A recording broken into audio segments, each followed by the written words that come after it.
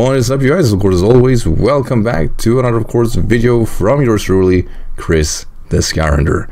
Now, before going into this video, if you like this type of content, make sure to leave, of course, a like and, of course, subscribe. And probably more importantly, there are gonna be spoilers in this video, as we're gonna include a Pokedex that has been leaked for a few weeks back about the crown of Tundra, which was leaked through Pokemon Home, as they were including Pokedex entries with the Isle of Armor, pretty much securing which 100 extra Pokemon got a few extra notes in their Pokedex, which unfortunately meant that we're very selective which Pokemon that are in the next upcoming game. That said, it made me think a little bit about Pokemon that are absolutely missing and what roles they define in previous generation, which made them so effective, as there are certain playstyles that are not thriving, and with these Pokemon not included, they're probably gonna keep on thriving as they have a very niche roles, but they push back a certain matchup that right now are really good.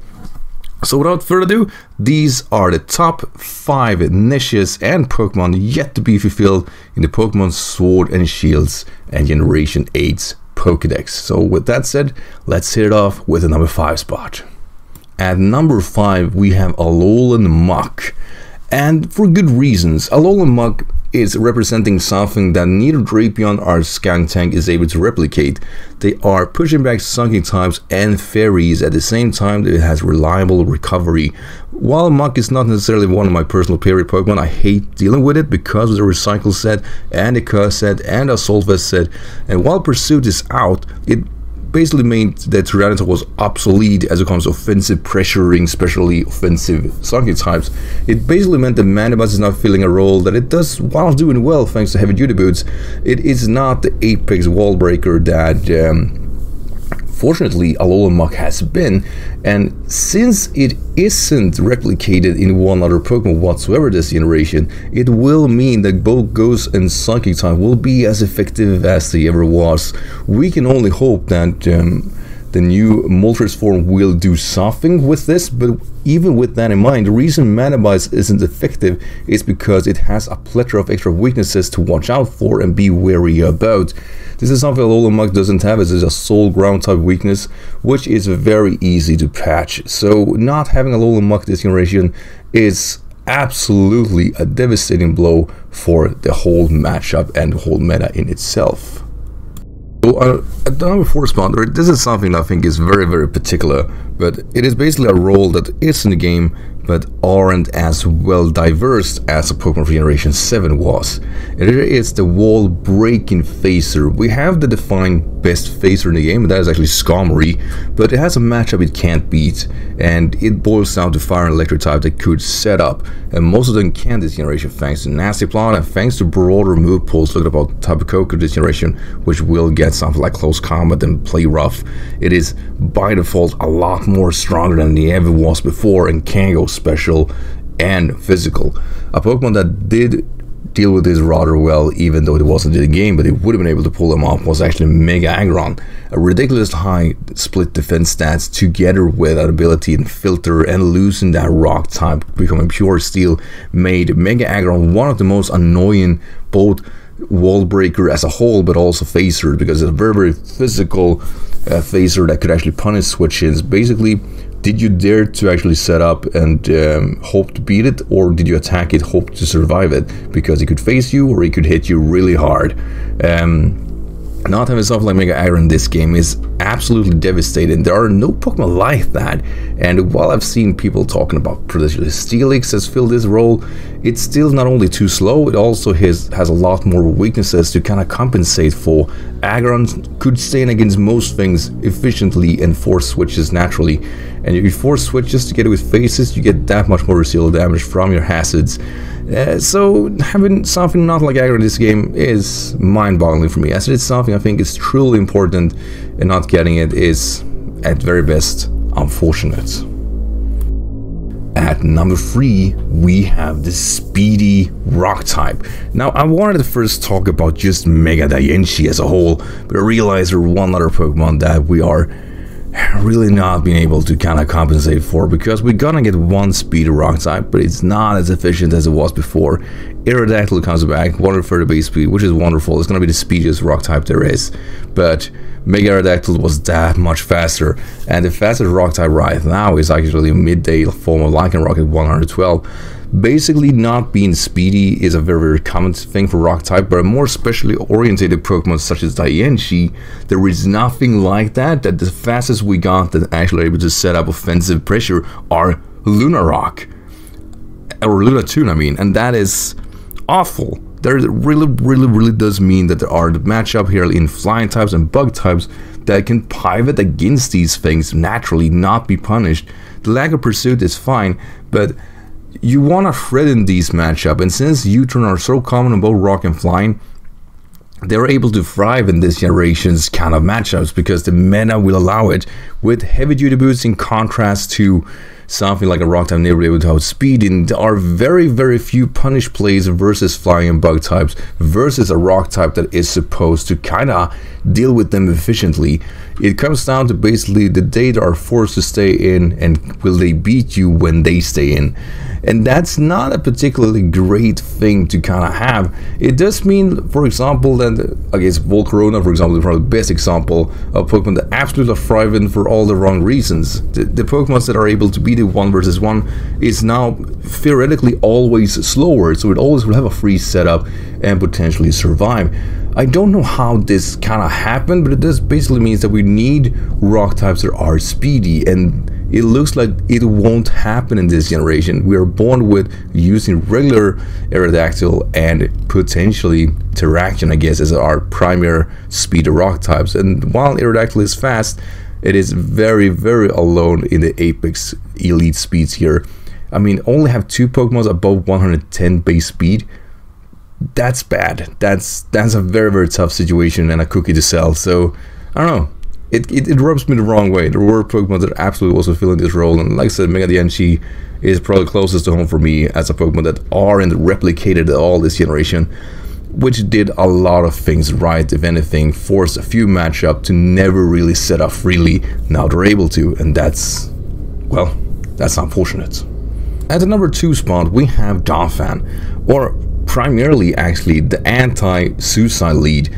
Donphan, it represents a lot of arrays of niches. It's probably more involved with Draft League, but it did fill the same type of role in the Smogon meta.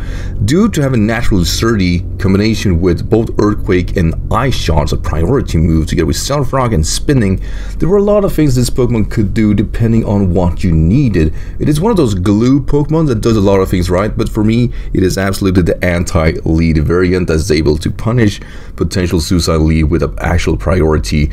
Like looking at the likes, for example, of Excelgor, which could easily be outmanaged and only get 1 layer of spikes up, and having a risk of getting a rapid spin as a KO because of the sturdy. There is just no Pokemon like Donphan, and while it doesn't represent the best of the ground types, the thing it does is so unique and fills a lot of niches. But for me, it's just a personal preference of a Pokemon I want to use naturally, because it allows certain matchup to really be wary about what they'll lead off with. Donphan has a big effect on how the startup looks like, and not to my Pokemon like that. It's just so boring. Another thing that really made this Pokemon a lot better this generation was that it got both Body Press and Power Whip.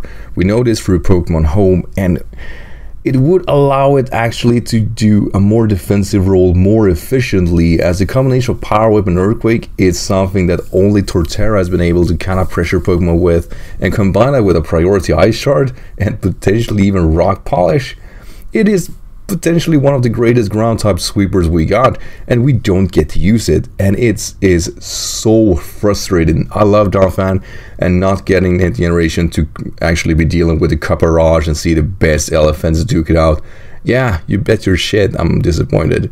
For me, Donphan is a personal favorite, and it's probably why it's so high on this list, as I really want to use this generation. It feels, like I said, so many roles. It does glue teams so naturally, and now we're born to have these defiant Pokemon over a suicide anti-lead, which is just unreplicated. And at our last spot, I mean, this is something that has been talked about. People are missing this. I hate this Pokemon a lot. Gliscor. I mean, the stall breaker, the physical stall breaker that is speedy. There is nothing like this. Like, the only stall breakers I know about aren't able to recover properly against all these matchups that are right now thriving in this generation. But first coming to mind is Jellicent. Is probably the only like stall breaker I know that could do this sufficiently, but Gliscor was on a whole other level. The toxic healing was just the best, or poison heal I guess it's called, together with toxic orb, meant that it couldn't get stalled out, it couldn't get toxic stalled out, it's properly said. And consider how the game looks right now. Taunt, what does it do? Well, it makes sure that Toxapex will never work, it makes sure Corviknight will never work. These are the two glue Pokemon this generation, and we have Clefable, which also can't necessarily beat this Pokemon thanks to Taunt. It will always run special defensive because its natural defense is so high anyway, to get a really high HP, and Roost. And protect Toxic, Earthquake. It can only run Earthquake, will mostly be just fine. As let's say now Corviknight, which is primarily maybe the most, I was gonna say, switch in that could potentially wall it out. Think about this, every set of Corviknight is beaten by Taunt, because let's say the Iron Defense set with a Brave Bird and Body Press, which usually run Iron Defense and Roost, Taunt that, and you know, you run those moves out and it's done, it can't do anything. The more defensive variant with Defog only has U-turn and I believe Iron Head or Brave Bird, so it's dealt with naturally too. The Bulka variant will always be slower, it all has Power Whip and Brave Bird. Yeah, there is no way going around it.